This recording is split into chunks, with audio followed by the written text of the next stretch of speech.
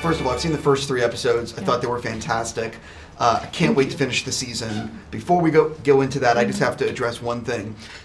You have a family member that was just cast as Catwoman. Have you guys already been joking around about being in the same universe, like both in DC and all that? We haven't been joking around about it. I think it's just more of just being super proud of her. I mean, she's so talented, and Warner Brothers and DC have been extremely good to me, and I'm excited for her. You know what I mean? It's just it's fun, and just my kid, or her brother and sister are going to be there and be in that whole world and just be able to watch her, and it's just a trip. Because I had my kids on Justice League and Aquaman, and it's going to be fun. She's going to be badass. It's so cool. It's great. I'm 100% sure. Like, she's going to kill it. She's going to kill it. Yeah, she's perfect. I loved the casting. Yeah. Loved. Now let's jump into why I get to talk to you guys today. So one of the things about this is there was a lot of talk when the show was first coming out that all the Apple shows were going to be like really PG and really safe and like whatever. And I watched the first 3 episodes. I'm like, oh no, this has some real shit in it. Like, sorry for my language. That's what I thought when they hired me. I was like, are you sure you hired the right guy? Yeah, I know it kind of went back and forth a little bit there at one point. Yeah, no, they took it, all the little, the watermelon move, all those are just from the old noggin, and they kept them in. I was shocked.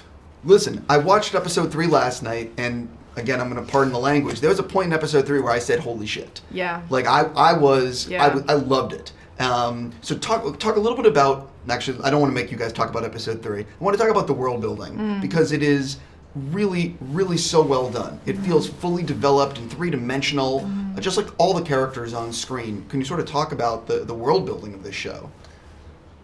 Francis, Apple, I mean, all our producers, everyone killed it. Because, I mean, walking into it, we get hired, we come into it, and it's unbelievable. Because I think every department has to know about every department. They all have to link up to each other. Props need to know about weapons. Weapons need to know about fights. The sets are involved with that. I mean, everyone had to be completely in tune, and because it all has to support the blind community, right? It all has to support the blind world. So, everyone that was before us really coming in, it made our jobs a hell of a lot easier as actors. But I mean, then the support of us having a massive boot camp, where I've never had to experience that, where it's like group acting therapy / movement / sleep shades and sense. I think the show sensory workouts. It was just something we've never experienced before. Humbling because, in my own egotistical process of like just dealing with this isn't my process, to discovering, wow, this is really learning a lot, connecting on another level that I've never done with other cast members, and it's just really moving. I'm at the pinnacle of where my career is, and never done work like that before.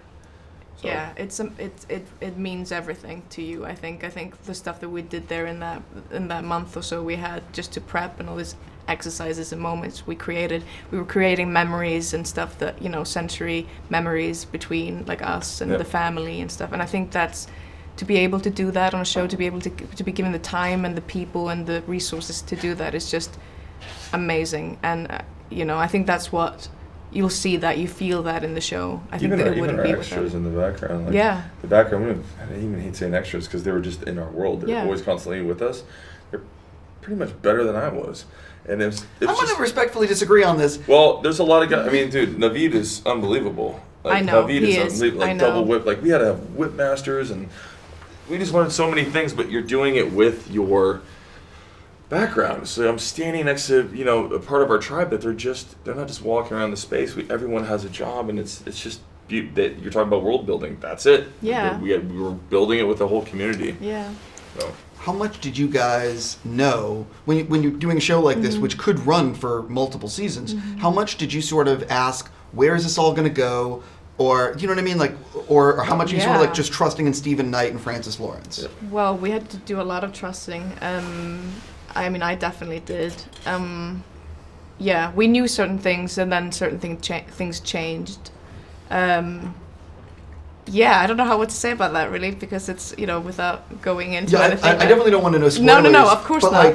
But you want to hope that you have a multi-season arc, or like Yeah, definitely knew that. I definitely knew that getting into it. Yeah, we knew where it was going, and when I talked to Stephen Knight, I was extremely excited.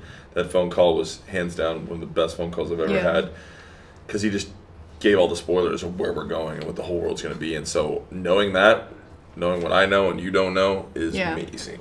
And just to go into his mind, it was so full of like, it's just amazing.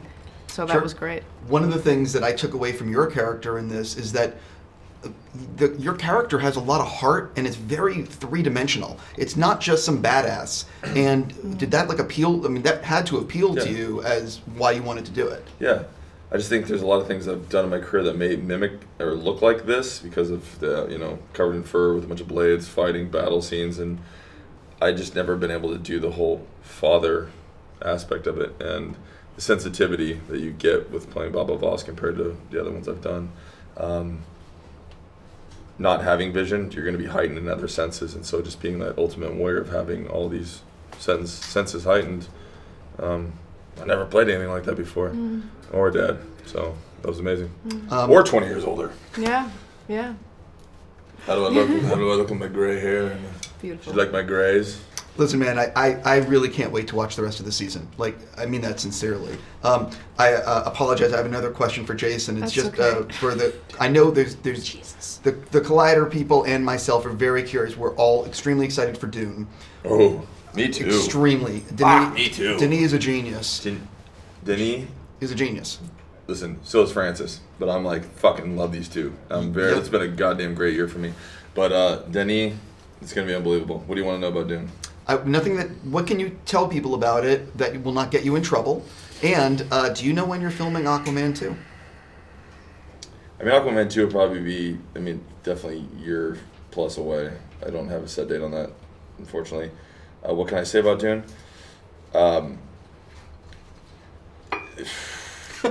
Denis a genius, and the cast is pretty amazing. I've never seen.